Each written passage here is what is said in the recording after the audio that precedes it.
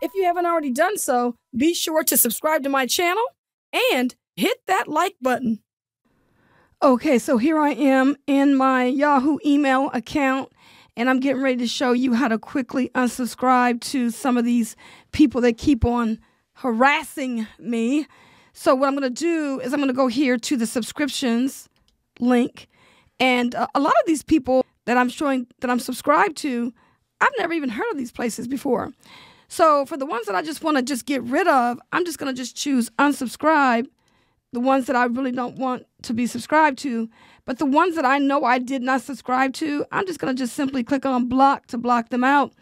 And the other thing that you're going to notice here is the system even shows you how often you receive emails from these different people. Like Macy's, I probably did subscribe to it, but I don't need to get 15 emails from them every week. So I'm just going to just choose unsubscribe.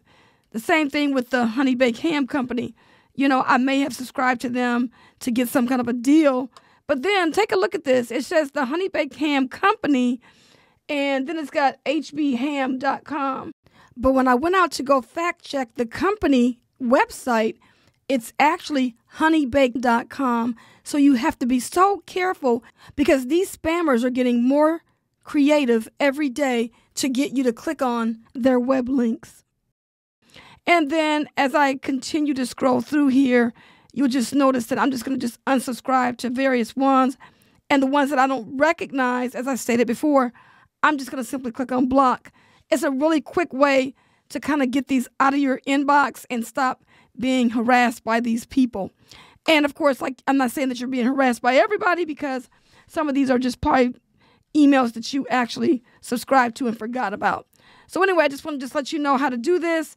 And don't get yourself too frustrated, but just continue to clean out your inbox. And this is a much, much needed way to get rid of different emails from coming into your inbox.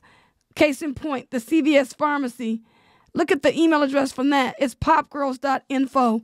And you know, goodness well, that can't be CVS. So I'm going to go ahead and choose block to block them out. And just continue to just go through here and unsubscribe to the ones that you don't want to be subscribed to. I know I didn't subscribe to this Clorox, so I'm just going to just choose block to block that one. And then just continue to just scroll through and clean out your inbox, you know? All right. Hope this was very helpful for you, and I'll see you on the next video.